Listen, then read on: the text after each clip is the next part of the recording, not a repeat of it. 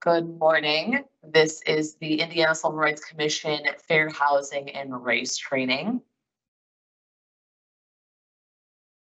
So my name is Kylie Kramer. I work in external affairs as the public outreach and education manager for the Indiana Civil Rights Commission. And this is my colleague, Tracy. I'm Tracy Richardson. I'm the director of the ADR and Compliance Department. I'm also a staff attorney with the Indiana Civil Rights Commission. Good morning.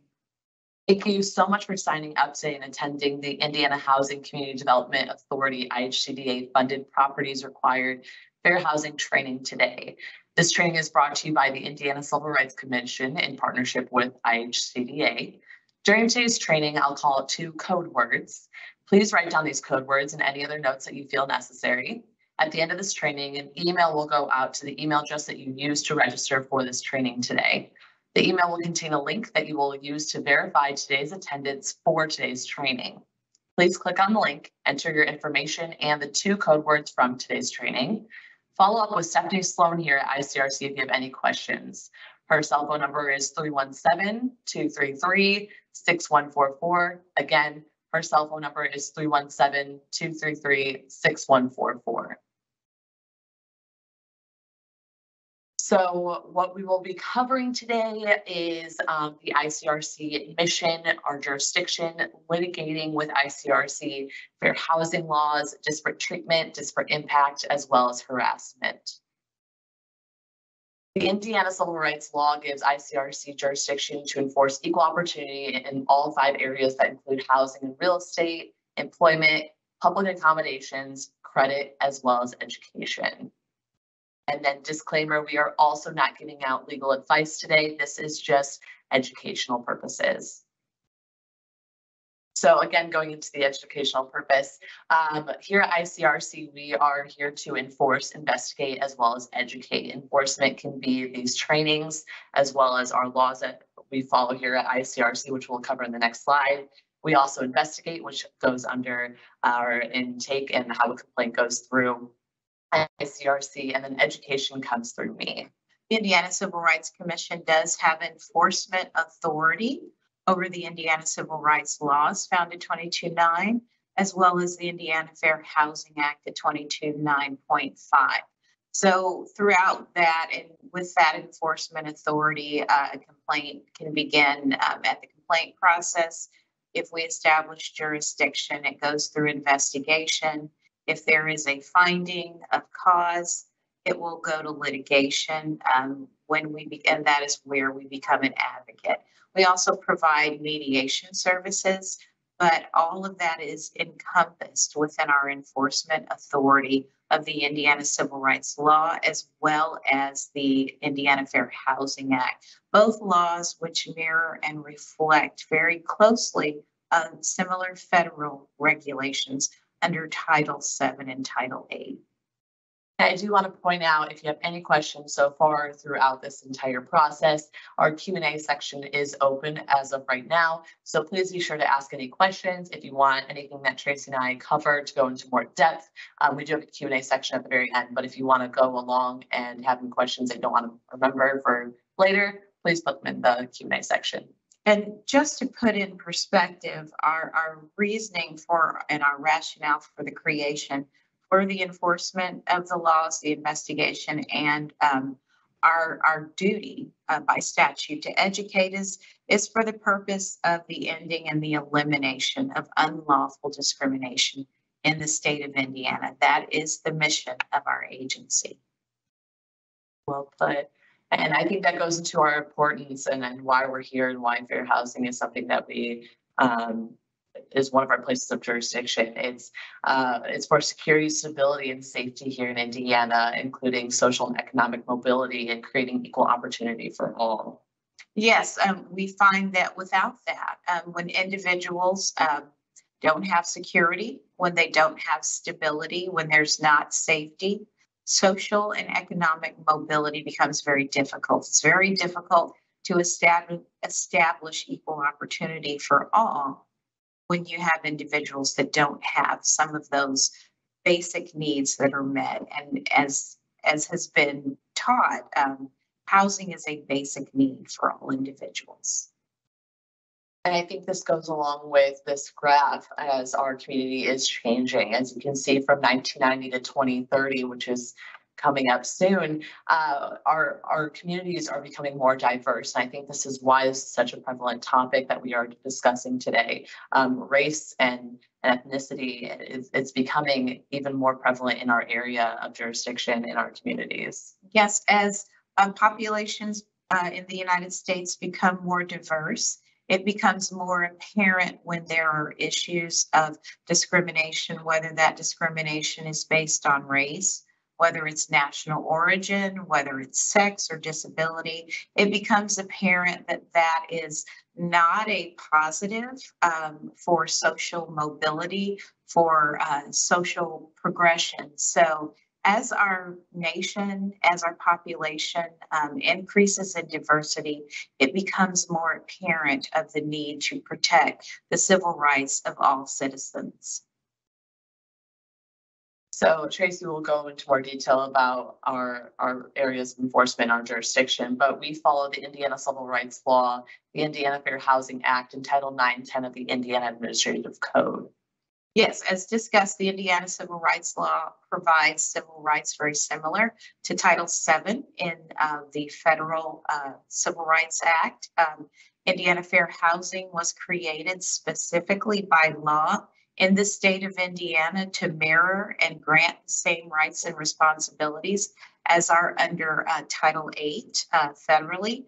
So we additionally follow that federal guidance and guidelines from the HUD Department of Housing and Urban Development.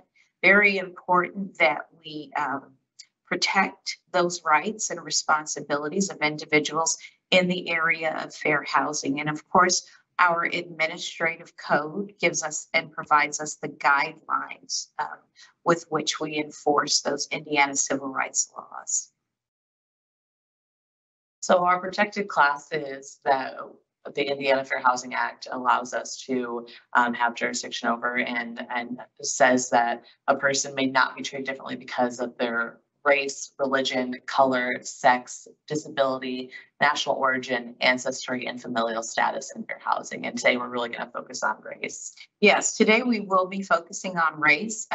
One of the reasons we're focusing on race is because race is consistently one of the largest number of complaints that we receive really across the board, not just in the area of fair housing, but also under our civil rights laws. Race and disability generally go back and forth for the largest number of complaints. So it is something to keep on your radar, to be aware of, and to make sure that you have policies and procedures in place that protect against having a complaint of race filed against you. So we're going to talk a little bit more about things like implicit biases and having some policies in place that may even inadvertently be racially discriminatory, and just being on the lookout for those types of things, and even training for staff just to ensure that you don't fall in the traps of perhaps committing an act either inadvertently or intentionally, but being aware that that is a very large, we do receive a very large number of complaints within fair housing based on race. Ms. Kylie mentioned religion, and that's a sincerely held belief. So it's not necessarily one particular religion. Color is distinguished by literally the color of one's skin. So there are communities of color for which color discrimination is an issue. It can be an issue if it becomes a problem in any of our enforcement areas, which includes fair housing. Sex, we follow federal guidelines for what constitutes sex discrimination. That could be either gender. Disability, we follow federal guidelines as well for disability. And again, as she mentioned, national origin discrimination, ancestry discrimination, and in fair housing specifically, which is not found in our Indiana civil rights law, there is an additional protected class of familial status. So that's a very important component of fair housing as well. But just in our discussion of race, we kind of additionally touch on national origin and ancestry and color, because at times a complaint that is filed may include all of those factors or all of those protected classes. So when we talk about fair housing and who is subject to fair housing laws, Tracy was saying earlier, it really is everyone. And when we really look at it, it's sellers, it's landlords, leasing agents, homeowner associations, realtors, mortgage providers, and individuals themselves with discriminatory statements and interference. Yes, anyone can be subject to the Fair Housing Act, even if you have a corporation, a business entity, a partnership, because the Fair Housing Act does say all persons are under this Fair Housing Act unless you meet a specific exemption. There are components of the act where you could find yourself to have committed a violation. So it's very important to know what the exemptions are and what you're exempted from, because there's almost no component in which someone is completely exempt from the responsibilities of the Indiana Fair Housing Act. And particularly for you as housing providers, it's very important to know those touch points of potential liability. And this goes into who is not subject and the exemptions that Tracy was just speaking on. And this has some give and take as well. But properties owned and controlled by religious organizations, private clubs not open to the public, housing for older persons with the 62 and over and the 55 and over. And Tracy can get more into that if you have questions on that. This Murphy exception and organizations not having racially discriminatory practices, and that's where the give and take is as well. With you can have a religious organization, but also be having racially discriminatory practices as well.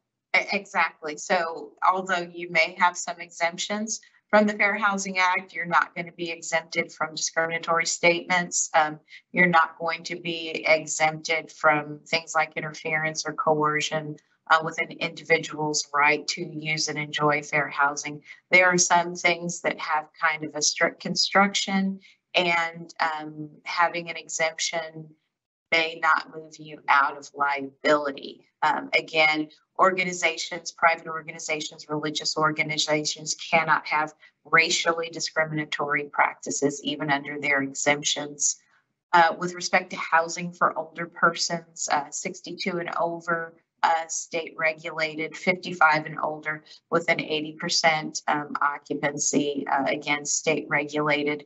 They won't be subject to familial status discrimination complaints because not based on those rationale, because they've been created. There's a special carve out within state law for that type of housing. However, they could be subject to other things, racially discriminatory practices. They could be subject to disability complaints. So again, it's very important to understand and simply start with the basis. I am covered. I do fall under the Indiana Fair Housing Act. More than likely, jurisdiction could be placed over my organization. There may be some areas of exemption, but it's best to start with the analysis that more than likely you will be covered. So it's important to know the act and to know what the violations of the act are. And we're going to quickly just cover how one can file. So any aggrieved person can file a complaint within the Indiana Civil Rights Commission. They have to show that they have been or will be injured by discriminatory housing practice. And this includes fair housing organizations, testers, individuals of any race, and an employee of a fair housing provider as well. Yes, and so when we talk about an aggrieved person, again, that's an individual who's shown that they are harmed. And when we talk about or will be harmed, individuals that could potentially have a violation under the Indiana Fair Housing Act, we do have temporary injunction authority. So there may be times that the Indiana Civil Rights Commission acts on a individual on their behalf when it appears that something is going to occur based on a discriminatory reason. Of course, we have to make all the necessary showings to prevail, but that is something the Indiana Civil Rights Commission has the authority to do. Fair housing organizations do have standing. It's been shown that they have standing based on their advocacy and their assistance that they provide to individuals who come to them when it comes to a point that they have to go over and above their mission to assist someone who's experiencing discrimination from a fair housing provider, and they can show damage from increased costs or harm that are outside of their mission as a result of having to work with that individual who's been harmed by a discriminatory act. There can be liability. Testers have standing. They can file a complaint. So if you have an individual who is simply acting as a tester, and organizations, fair housing providers should know that there are advocacy organizations within the state of Indiana that have the authority and who do testing. The Indiana Civil Rights Commission does testing. Again, the Supreme Court has said testers do have standing. There are areas where a tester may have actually experienced harm, even though they are not actually seeking housing, even though it is done for testing purposes. There's a procedure and a process that has to be followed with those specific types of complaints. Those procedures have held up under the court system. And so if there is real discrimination found, there is the potential for liability on the part of a housing provider. So again, individuals of any race can file a complaint. When we talk about, as we are going to talk more about today, race discrimination. Race discrimination can be found in a variety of ways. That can include someone in the Caucasian race. Again, there are certain distinctions and certain things that have to be shown, but individuals of any race can file a complaint.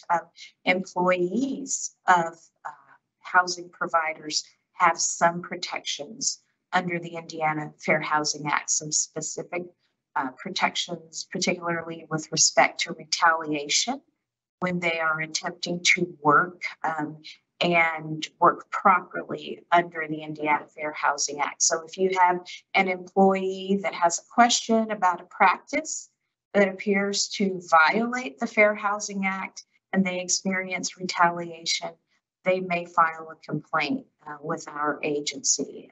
That is a source of jurisdiction under the Indiana Fair Housing Act. And you kind of went into this a little bit, but these are the types of discrimination that are absolutely prohibited. And we're going to quickly go over these a little bit, and we'll give some examples. But discriminatory statements, steering, blockbusting, failure to accommodate or allow modifications, discriminating residential real estate transaction, intimidation or interference, which what we covered a little bit earlier, and denial as well.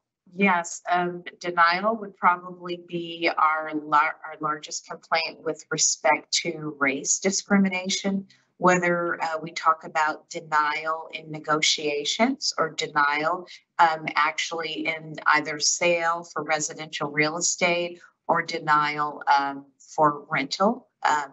We find at times there may be some practices where individuals of a specific race are being held to a higher standard, perhaps a higher credit score, a better rental history, being required to have a higher level of income, that type of thing. Those types of denials, or simply not being allowed to negotiate at all, not even receiving callbacks, not getting correct information as to availability. And that, again, that's kind of where testing comes in, because if you have a tester who's getting a very different response from an individual and that's based on race, that definitely can form the basis of a complaint under the Fair Housing Act. There have been issues of steering. You want to be very careful about allowing the individual that has come to you that is seeking housing to guide where they'd like to be and what type of housing they feel works for them and their family. You don't want to be a housing provider that says, I think you'll be more comfortable over there because there are more people like you, or because that's kind of your thought, even if it's not for purposes of discrimination, even if it's coming from what you perceive to be a good place, that can be found to be steering. You don't want, and we touched on it a little bit, discriminating in residential real estate transactions that covers a variety of residential real estate services. Again, whether it's credit history, some banking issues, requiring someone to be better with respect to credit scores, income levels, etc., that is problematic and can be found to be discriminatory if it's based on one of our protected classes. But as we are discussing race today, you definitely want to be careful that not only in your transactions, but that in your policies, that they are applied equally across the board. Also, just want to touch on a little bit, discriminatory statements. Discriminatory statements are not only making a statement, causing a statement to be made, and it also includes advertising. Very important that you make sure your advertising does not give an indication to the standard as an ordinary listener that there is a preference, and that could be a preference for a specific race. So you don't want advertising that fails to show diversity. You don't want it to appear that you're only looking for a certain type of family. You don't want advertising that appears to show that you're only interested in an age category, unless you are actually, as we discussed, 62 and over, 55 and older, actual older person housing under our state laws. If you don't have that designation or those designations, you don't want advertising that says something to the effect, we love our retirees, when you're not those specific communities.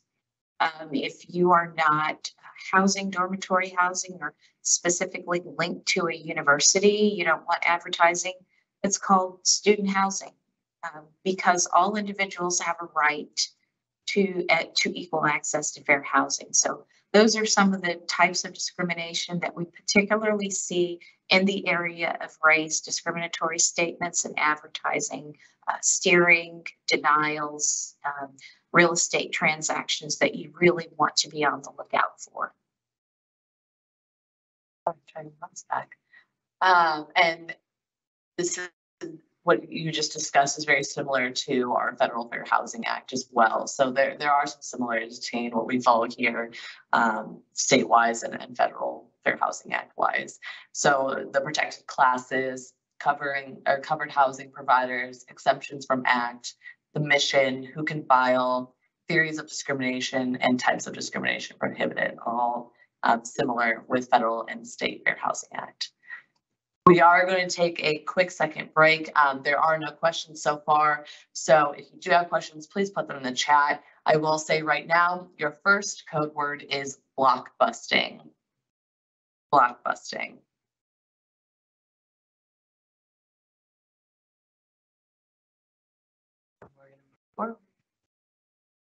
So we're going to get into disparate treatment, disparate impact, as well as harassment, and quickly cover these and then get into racial discrimination as well.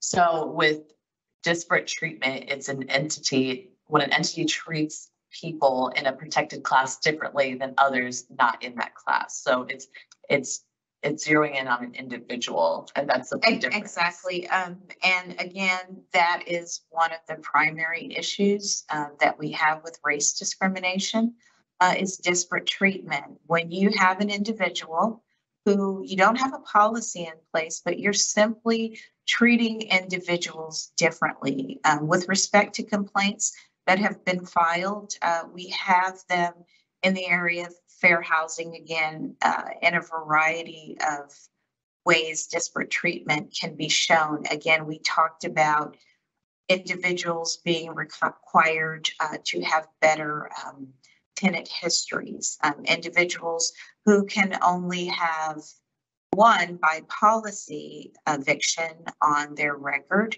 to be considered for a property, but one individual of a particular race, because they have that one, are not considered at all. They're not even negotiated with, where the preferred race individual, that one, does not exempt them from negotiations from that particular property. Again, credit scores or criminal histories.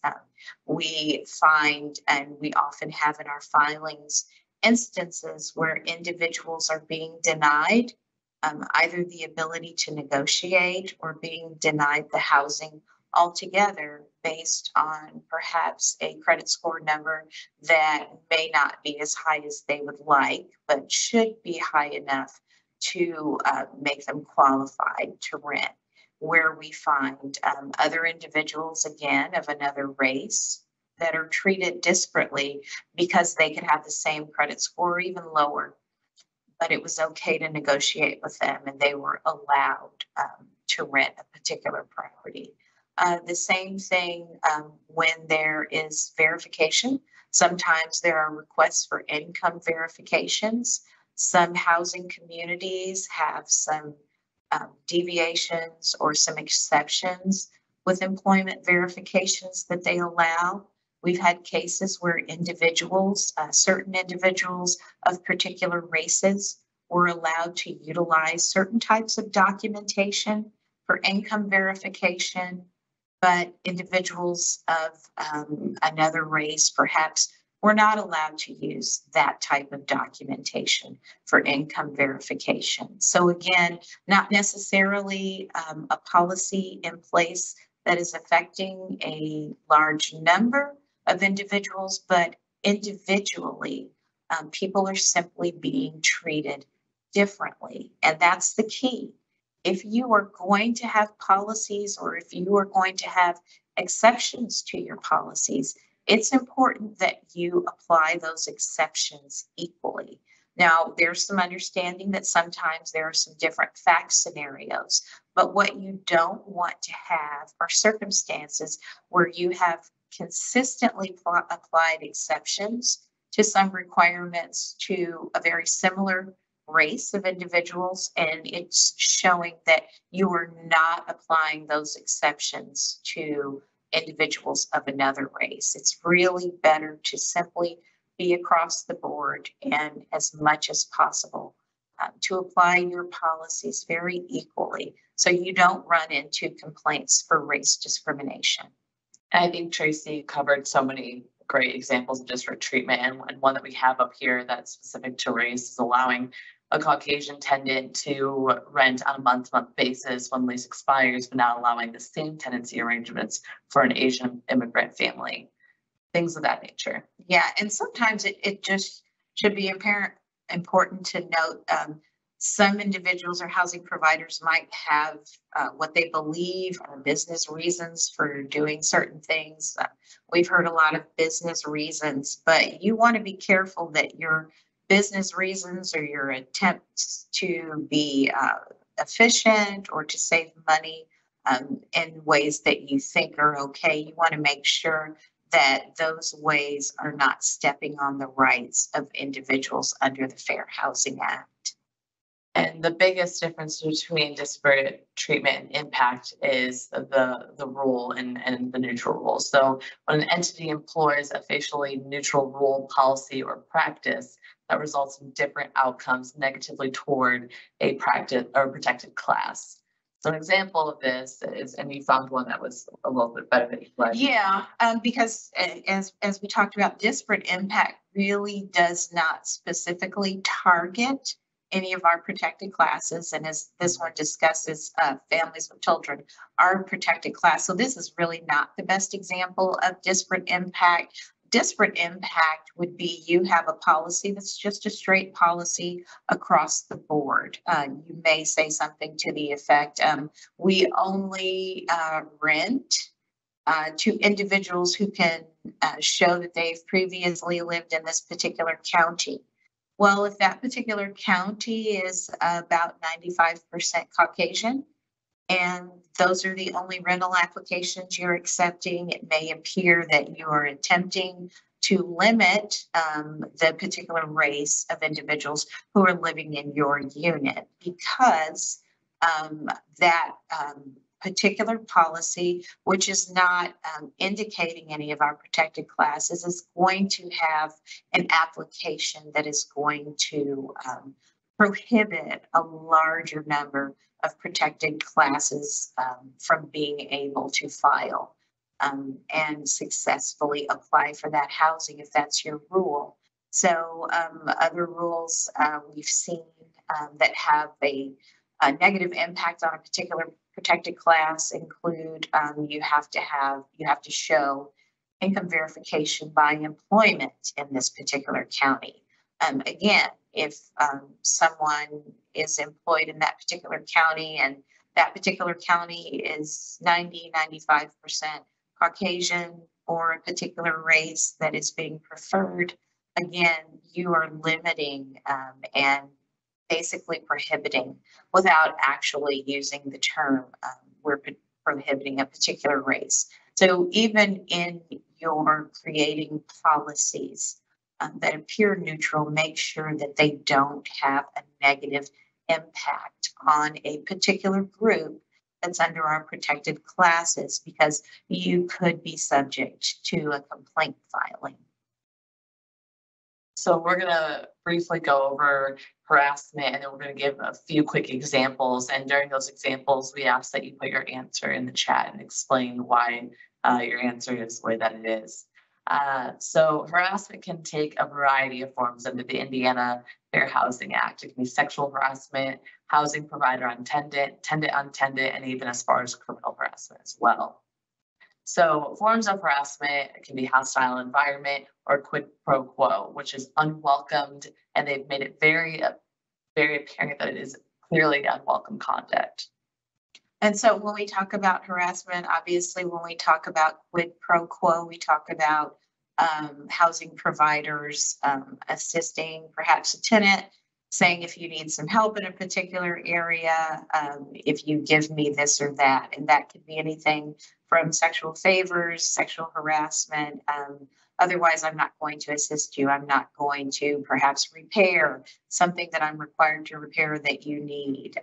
Your stove is not working, and the housing provider has made that clear to the tenant, and the tenant has made it clear that this is not welcome conduct. If a hostile environment is created, and it's very important that your staff treat your tenants again in a way that's equal across the board, that there are not particular tenants that would say, I see other tenants in the unit, I see their repairs being done, I see them being treated fairly, they feel welcome when they come into the property management area. I see tenants, particularly as we discuss race, and there are a variety of race complaints that we get where we are told that tenants of a particular race are spoken to a certain way. Tenants of a particular race are treated a certain way when they come into the management areas to have discussions. Tenants of a particular race, their repair requests are treated a certain way. That can be seen as harassment as well, if it's done consistently and the environment begins to feel hostile for a particular individual. So it's important to steer clear of that and to treat your tenants the same and with the same policies with respect to repair, with respect to filing complaints, with respect to speaking to management with questions or concerns, with respect to the rules that govern your property. Very important that all that is applied equally to your tenants. So this goes into harassment and where it's found in the Indiana code. So it's intimidation or interference with exercise of another's rights. And I don't know if you've seen. And again, and we've kind of discussed it, this is the actual statute under the Fair Housing Act that kind of governs it. And we call it an intimidation or interference with the exercise of one's right to use or enjoy fair housing. And so many of the activities that we've discussed can be covered under this particular statute. And it's also important to note that, as we talked about, there is tenant on tenant harassment that occurs. There are times, obviously, when tenants don't get along, but when it becomes intimidating, when it becomes threatening, when it becomes when it rises to the level that it begins to interfere with a particular tenant's enjoyment of their housing, and that tenant has come to you as a housing provider and said, I am having an issue with this individual, my family or my children are having an issue with this individual, it is consistent, we feel like it's harassment. It is very important that you as a housing provider take that seriously and that you follow steps to ensure that that individual is not breaking the law with respect to harassment. Because if it is found that you as a housing provider are not following through on complaints, if that harassment is based on any of our protected classes, and that could be anything from disability to familial status to sex, and as we are discussing today, it could be race, someone that comes to you and complains about racial discrimination, consistent racial discrimination, names that becomes threatening behaviors, and they have complained to you and told you this is occurring. I'm concerned it has risen to this level that I am not able to enjoy fair housing. You could additionally be held liable for that tenant's behavior. So it really is important that you take those complaints seriously and that you investigate them and ensure that your tenants are also not engaging in harassment. So that is not assessed against you and you don't become liable. And this goes further into the federal civil counterpart of harassment and the definition where it is in both state and federal as well. And as we discussed, the housing rights in the state of Indiana mirror and reflect the housing rights that are provided under the Federal Fair Housing Act. And this can go as far as criminal, as we said. The criminal is one of the forms in which harassment can go up to.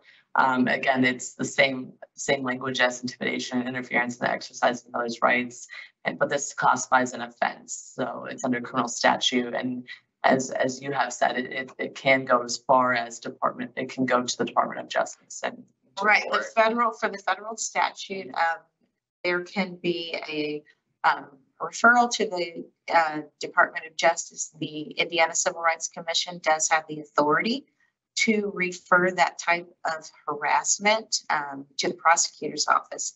So when it becomes violent, when there are threats of violence, acts of violence, when it rises to that level of intimidation, just know that that harassment can be criminal and can be referred to the prosecutor's office. So it's very important to ensure that that doesn't occur, particularly based on our protected classes. And again, as we are discussing race today, that does include intimidations based on race. And again, federal law section, it goes into us quoting a section, and again, similar language as well. And this is just determining harassment. So what we look at here at ICRC when we see a harassment case, so it's the nature of the conduct, the context, severity, scope, frequency, duration, location, and relationship of the persons involved. So again, I said that we are going to go into some real life scenarios, and we'll cover a few here. And again, answer in the Q&A section and explain it if you feel necessary. But a landlord continues to make unwelcome, frequent visits to a single tenant's property. Tenant has requested the landlord to email or call if there are any further issues. The landlord would need to visit tenant's property. Landlord continues to make unwelcome visits and dismisses tenant's request. Is this a form of sexual harassment?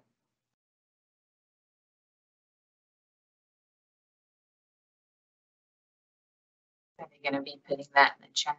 Yes. While they're typing, maybe you can give your analysis of this really quickly. And again, we just kind of look at the definition of harassment is that some unwelcome activity. Has someone said to that housing provider, this is making me uncomfortable.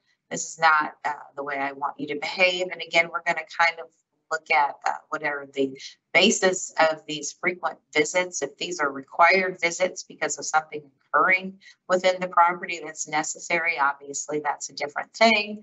But if these are unnecessary visits, if these have nothing to do with the business of the property, if it's not for repair, if it's not for something that is perhaps going on across the unit that's necessary, that could definitely be a problem. So it's really important that you are not crossing lines of sexual harassment. And we've gotten a lot of responses, and you are all correct so far. So thank you for your analysis and answering that. This could be another one that we see, and this will be our last one. We're going to take a quick break. Tenant, upon realizing that there is a new immigrant family next door to tenant, consistently files complaints against immigrant family because of the smell of their food and volume of their dialect. Tenant has made unkind comments about immigrants. Immigrant family has complained to property manager. Property manager then replies, people have a right to their own opinions. Is this harassment? And again, while they're putting that in the chat, if you'd like to do your analysis. And so we're just asking, is this harassment? Is this harassment based on the behavior of the tenant? Is this harassment that the property owner could be held liable for? What is the frequency of these filings? How often are they doing these filings, and what are they filing? Are there real violations of the tenant lease? Or are there just filings because there are issues that perhaps the other tenant is not comfortable with, is not used to, and doesn't like? Are these personal types of filings? Are they becoming disruptive? Are they causing issues with that particular family? Are there threats being made? Are they being made to feel intimidated? Those can be important issues to consider.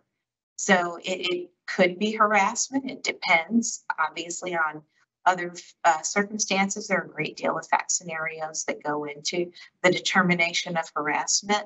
But again, as we talked about, when it comes to race, we said national origin kind of touches on some other issues.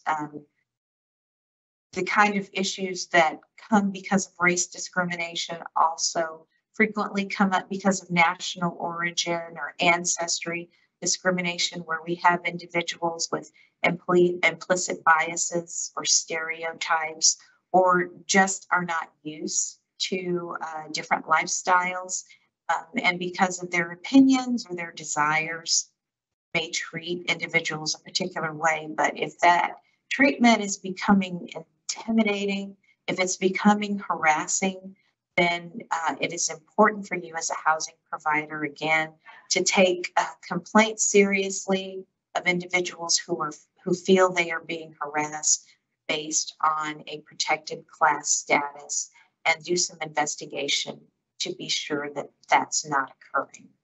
And we are going to cover implicit bias and things of that nature for those who don't know what implicit bias means, or how that can affect how we treat people daily. That will be coming up soon. We're going to quickly cover emotional support animals so we can move on to race and race discrimination. So some differences that we have from the Federal Fair Housing Act is covering emotional support animals, or also called ESAs. So Indiana does have ESA legislation, and the legislation makes misrepresentation of an ESA Class A infraction. ESA legislation is found in the Indiana Civil Rights Law, not the Fair Housing Act. Yes, and we simply touch on that. We know this is a race discrimination presentation, but wanted to kind of discuss at all if there were any differences. Again, Indiana has really attempted to make a point to mirror that Federal Fair Housing Act. The only place really where well, I won't say the only place, there are distinctions. There are differences in the federal with respect to how far the number of protected classes, some distinctions with respect to that. But a real distinct point would be our emotional support animal legislation.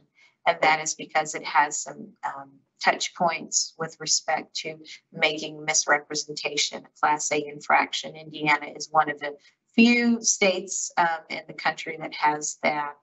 So that is one of our distinctions. And we, again, don't have any questions. We have everyone responding to our questions, which we greatly appreciate. So with no further questions, we're going to move on so we can end in time.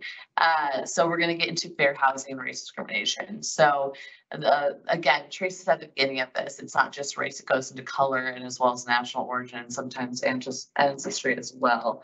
And we did in 2020, we had 143 cases just to do with race discrimination. And just kind of to clarify, race discrimination is a protected class in and of itself.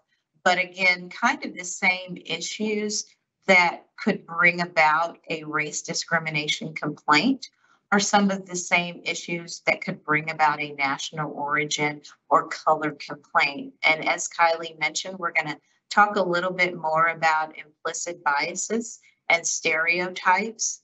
So it is important that not only as housing providers, that implicit biases and stereotypes, that they don't govern not only your policies, but the way you act and react with tenants or potential purchasers in real estate transactions, that those don't come into play because race discrimination, but also color and national origin discrimination can be affected by those attitudes.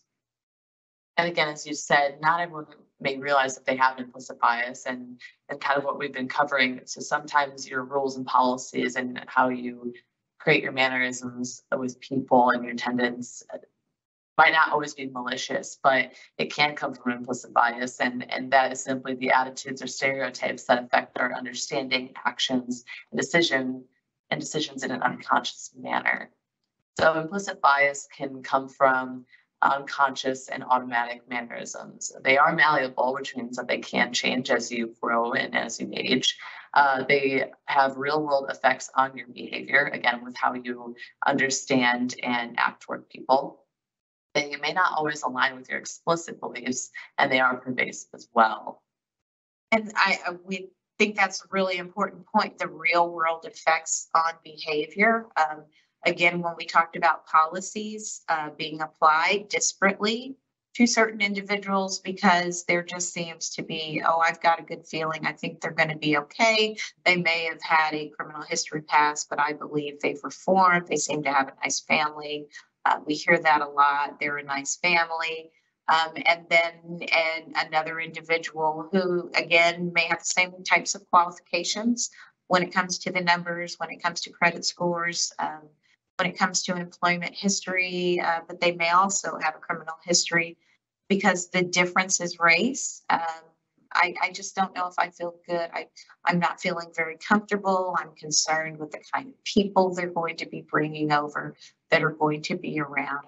I'm not feeling good about that. So it's important to understand that that is an implicit bias that may be unconscious, that could affect the way you govern yourself under or as a housing provider, but could really be a violation of the Indiana civil rights law, because within your business, you are governed by a set of laws that says that making these types of distinctions is illegal. So it's important to remember that it is a law. And although you may have that implicit bias, it's important to put that aside and say, but I need to make a better business judgment. So we're going to just look at this comment really quickly and then move forward more with racial and other real life scenarios. A landlord persistently makes unwelcome lewd comments about a resident's body. Is this harassment? Again, you put in the chat, you've all been great about putting things in the chat. And I think this is a pretty obvious one, but this is a form of harassment, yes.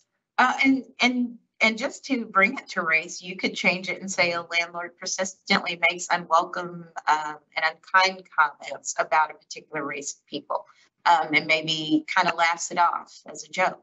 But every time they're around a particular tenant, or the tenant comes around, perhaps the tenant has to bring in a payment for whatever reason, or whenever they're in the tenant's unit doing a repair. Whenever there's that contact, or when the tenant calls, there's some type of comment about that tenant's race, or about people of that tenant's race. And the tenant has actually said, you know, I'm not really comfortable with you saying that. It seems like every time I come around, you seem to feel a need to say something.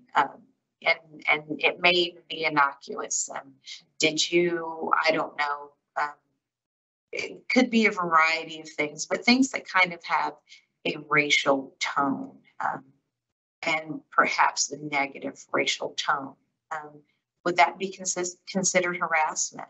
And again, there aren't hard and fast answers to anything, because the courts have to look at a variety of facts. They're going to look at persistent and how frequently it occurs.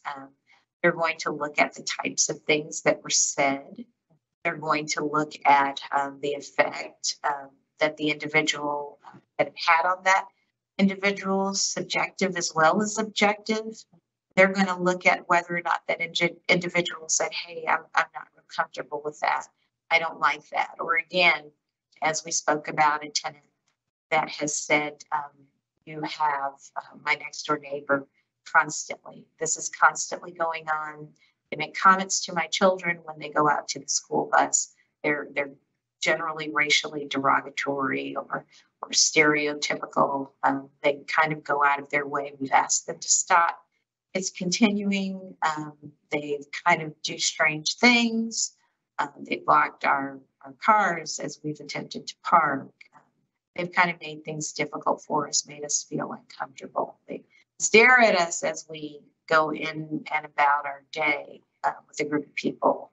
They kind of appear to be talking about us, that type of thing. So a lot of fact scenarios will go into it, but again, you want to be careful that you and your staff are not engaging in that kind of behavior. And at the same time, you want to be careful if you're getting reports for that type of behavior, that you are investigating it and ensuring that there are no violations of the Fair Housing Act. And this goes into what we were saying earlier, so our disparate treatment and disparate impact. So recalling some information from earlier, Acme Apartments has a policy that will only rent to people who are employed. Disparate treatment, disparate impact. And remember, one has to do with policy and one has to do with more of how we're treating an individual.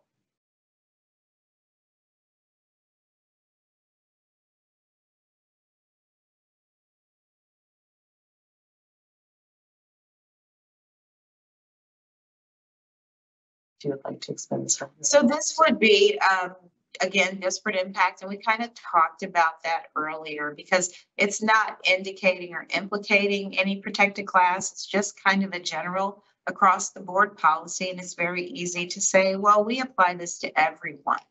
But the issue is not whether you apply it to everyone. The issue is, who is it impacting? So if it's impacting a specific group and that group is a protected class, then there could be a complaint filing, because there could be an argument made that either intentional or unintentional, this has a discriminatory and unlawful discriminatory effect on one of the protected classes in the state of Indiana. And so this is a policy that may need some tweaking. A policy of only renting to people who are employed may have a disparate impact on the disabled population, who may have the income that's necessary to make that rental payment. Some properties also use other things as verification of income, and they may have some additional income. So to say, I cannot rent to you because you don't have this particular type of employment, could be found to be discriminatory could be found to have a disparate impact on a particular group. So again, make sure your policies don't exclude or disparately or disproportionately negatively impact one particular protected class, because again, you could be subject to a complaint filing. And this one also, again, with a racial real life scenario with disparate impact or treatment. An African-American male submits a maintenance request to his landlord due to a broken air conditioner. A Caucasian female also submits a maintenance request due to a broken air conditioner. Landlord quickly responds to the female's request and repairs her air conditioner. He does not fix the African-American male's air conditioner. Is this disparate impact or disparate treatment?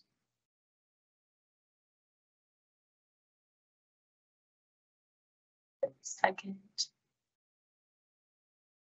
And this is our last example, and Tracy can explain her analysis on this.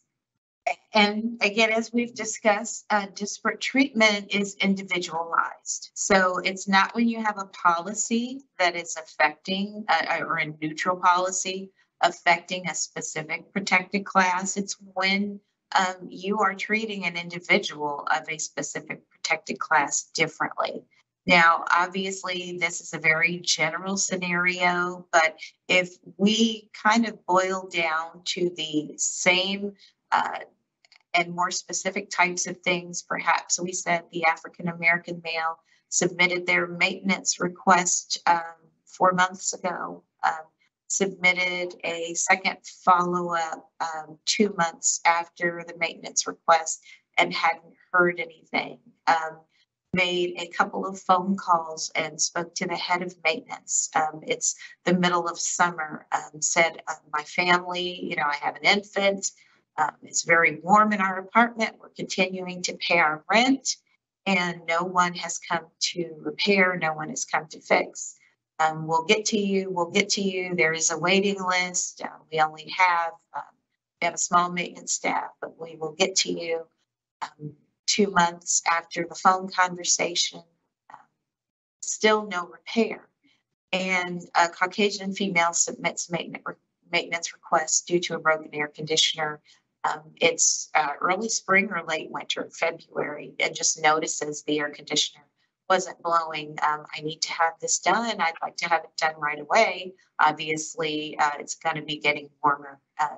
3 weeks later, the repair is done. So that kind of puts it more into perspective, but those are the types of requests or complaints that we hear about. Obviously, fact scenarios will make a determination as to whether or not there was true disparate treatment that was given, but this isn't an example of impact, but treatment, because it appears that someone is being treated differently as a tenant, and it appears just based on the fact that there are distinctions in race, that the different treatment is based on that race. Of course, a landlord can make a argument to try to rebut that presumption, but just factually, if a court were to find that there is what we call a comparator that is being treated better, and the only reason, again, we're doing this based on race, but it could be in any area of our protected class. But if you're treating someone differently and it's shown that you're treating someone differently better, and it appears to be that the only difference is race, you could be subject to a complaint filing. So our last slide before we get into the Q&A is just prevention. So know and follow your fair housing laws. Housing providers should know their responsibilities under the Indiana Fair Housing Act. Train their employees on the Indiana Fair Housing Act to prevent such cases from starting and ending up in the Indiana civil rights. Should comply with all fair housing posting requirements, and it should include policies in their tenant lease agreements as well. And this is now our Q&A session. We have one question right now. And before I get into that, we have our final code word, which is national origin. National origin. So one person wrote in and they said that they have a couple of residents that are making written complaints about each other. If they go with what one says, the other is clearly being harassed. I feel as though there's a fine line just being overtly reactive because they just don't like each other. I'm struggling to handle this situation. And so we, and again, just want to throw in our disclaimer that we didn't throw, I think we did throw it in. We did say this is not legal advice. We cannot provide legal advice. This is purely for educational purposes. So basically what we can say is what is important for you as a housing provider is to do your due diligence, to listen when a tenant says they are being harassed, to do whatever investigation or whatever investigatory policies and procedures you have in place to make a determination. It's good perhaps to have some policies in place in your tenant leases or your rules and rights and responsibilities, and to ensure that there aren't tenants who are violating any of those. If there are violations, attempt to apply whatever you apply with respect to consequences equally, that type of thing.